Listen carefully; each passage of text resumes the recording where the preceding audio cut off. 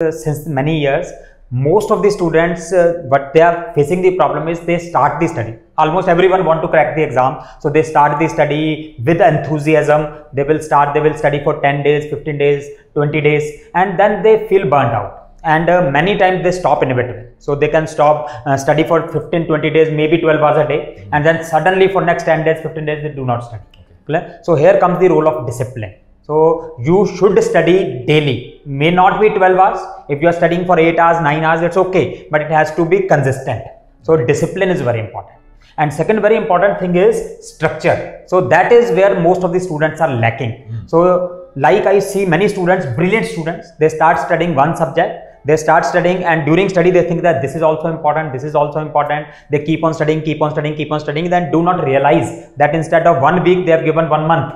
And they do that for 2 or 3 subjects, and then suddenly the time is over. So rest of these 8, 9 subjects are left. So that causes a big problem. So what is important is you need to study every subject, but you need to allot a particular time to every subject depending upon their importance. So you need to cover all the important things in that stipulated time. So that is what is meant for with this structure. And Gobind sir often says that we should also know when to stop. So you start studying pharmacology, it's not that you can continue studying pharmacology for 15 days. After 4th day, you have to tell yourself that okay, the time is getting over, I have to stop, I have to move on to the next subject.